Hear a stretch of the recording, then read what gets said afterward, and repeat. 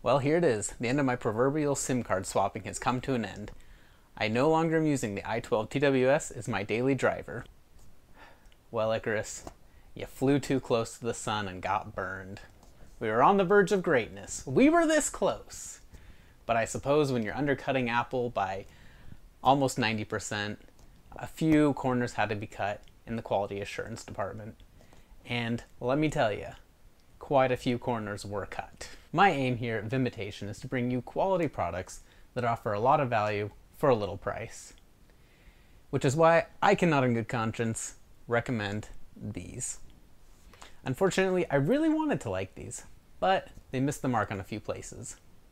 So first is an issue with the way that Bluetooth works. Bluetooth creates a secure connection between the device and the client. Now this is a problem when you have two earbuds, each with their own MAC address. What ends up happening when you pair these is one earbud becomes the master, the other becomes the slave. So the first earbud becomes a pass-through for the secondary earbud. The first issue with this is it creates latency. There's about 5 milliseconds delay between each earbud because whatever's the master has to pass the audio through. Now, for the untrained ear, this is going to be a non-issue, which is why I consider it livable. The next problem with having two devices with separate MAC addresses is what ends up happening when you try to pair the other earbud.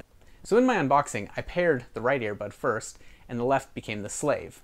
Well, what ended up happening one day is I pulled out the left earbud, and it just got stuck, and I was confused until I realized that the left earbud has never actually been paired with my device. Only the right earbud has. So the solution for this is you end up pairing the left earbud with your device and the right earbud with your device, and it doesn't matter which you pull out first. So then the next problem is that there's actually no internal distinction to which is the right earbud and which is the left earbud.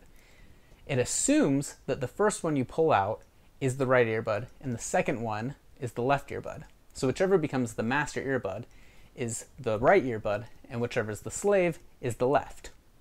So the problem with this though is the right channel audio then is coming out of the left ear and the left channel audio is coming out of the right ear, which for music doesn't really matter. But what happens when you're watching a show or playing a game is it creates an audio-visual disconnect, and you're confused because when you're playing Fortnite, not sponsored by the way, when you're playing Fortnite and you see the guy on the left, you hear him coming on the right. Then the next problem with that is the touch functionality, because normally you double tap on the right earbud to increase the volume and the left earbud to decrease the volume.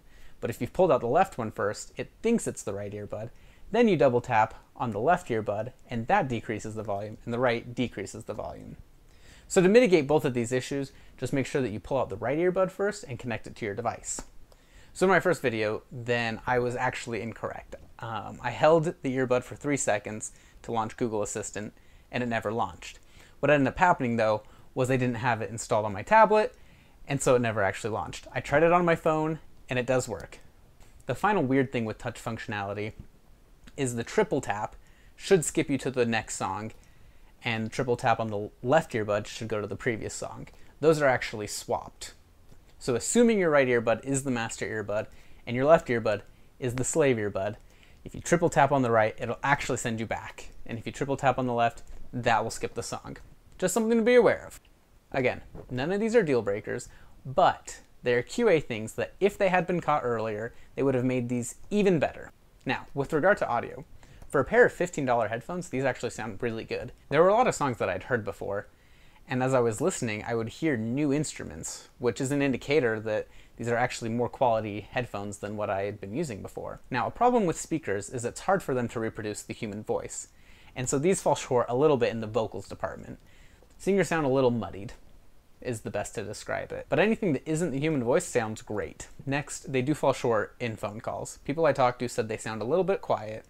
For me personally, not a deal breaker because I barely ever talk on the phone, but for you, that might be a big issue. Now let's get on to the big deal breakers for me.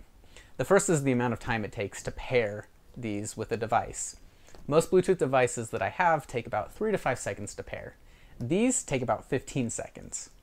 So if you're on Wall Street or you're in high school and you pull these out, it's gonna have a flashing red and blue light for 15 seconds. People are gonna know you don't belong. So to solve this issue, just, I guess, hold it in your hand while it's pairing and hide the flashing red and blue light. I don't know. Or, you know, you can just flaunt that they're fake AirPods. It's up to you. So my next issue is with the battery. When I put them in when I put the earbuds back in the case, then it's like when you shut the refrigerator door, we don't actually know if the light turns off. That's kind of how I feel about these.